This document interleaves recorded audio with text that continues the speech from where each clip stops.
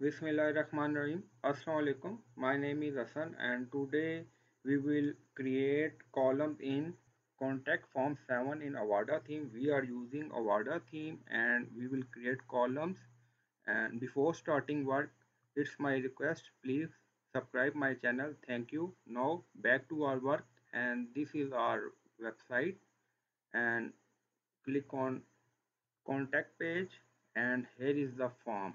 So we are using contact form 7 and click on it.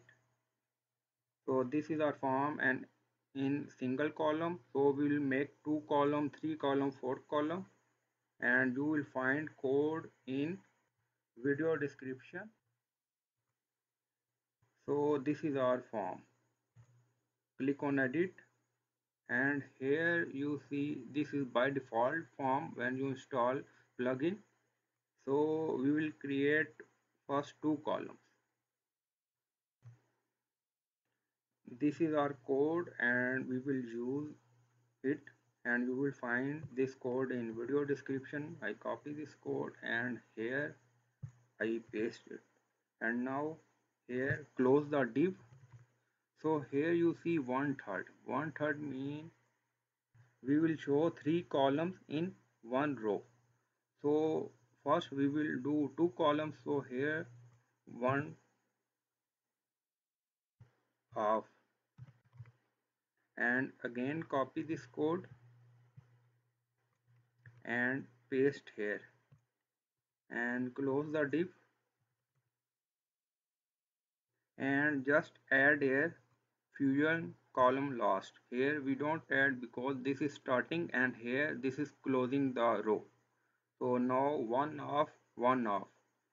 So we will show 2 column in one row. Now save and update or refresh the page. Now here you see 2 column in one row. Now we will make 3 column in one row. We will add this also. Now we change here 1/3 and copy this and paste here. Also div close and remove this fusion column last and change here 1/3 and 1/3. So this is starting and fusion column last mean this is close the row. Now save and refresh the page. Now here you see 3 column in one row. So you can add 4 also, like here 1/4,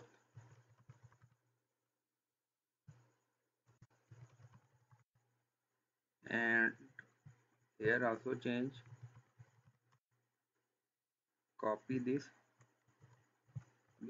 because we are using 4 column in one row, remove this, and here you see fusion column last, this close the row. Now save and refresh the page.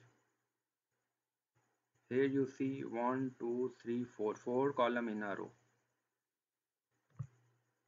and if you want 5 column in a row or 6 column in a row, you can do this. And if you want 1 column in a row, then copy this and paste here and close the div, and here 1 replace with full. So this is 1 column in a row, because we do this to make spacing equal. Now refresh the page. Now here you see this, and you will find code in video description, and I hope you understand this video. If you like this video, then please subscribe my channel. Thank you.